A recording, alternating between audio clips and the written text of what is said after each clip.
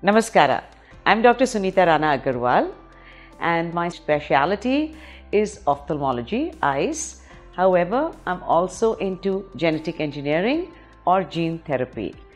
And my practice is at Dr. Agarwal Hospitals, 15 Eagle Street, Shantinagar, Bangalore 25.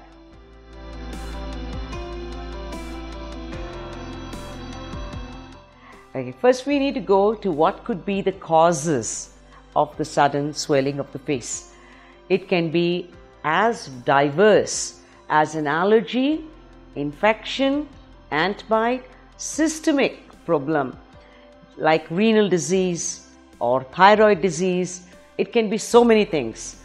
However, when we go really only onto the eye, what I have seen most often is ant bite. But the ant bite, insect bite will be usually only one eye. If it's going to be two eyes, then contact dermatitis.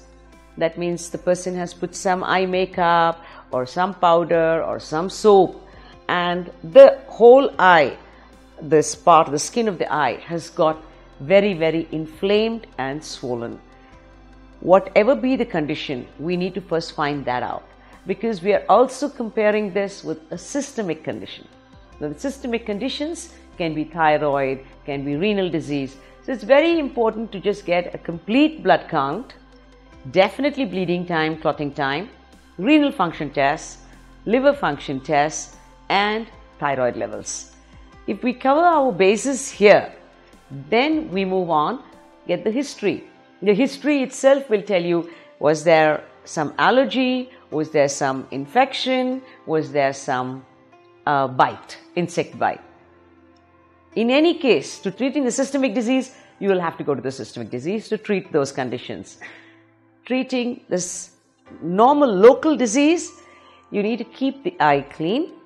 It will depend upon what that person likes, whether a person, if it's infection, the person will like hot fermentation.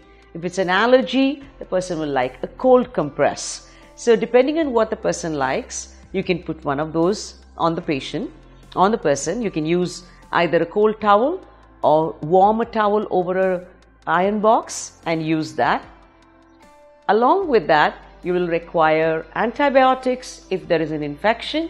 You will require some steroid medication if there is an allergy. Simple mechanisms once again would be use a cucumber, put it in the refrigerator, just cover your eyes, and or just take a little fresh cream, malai as we call it. That means we take milk, boil it, let the cream come up on top, take that, refrigerate it, and now use that as a night cream morning and evening. This usually will tide over infections, allergies and bites. This will not go to the systemic conditions.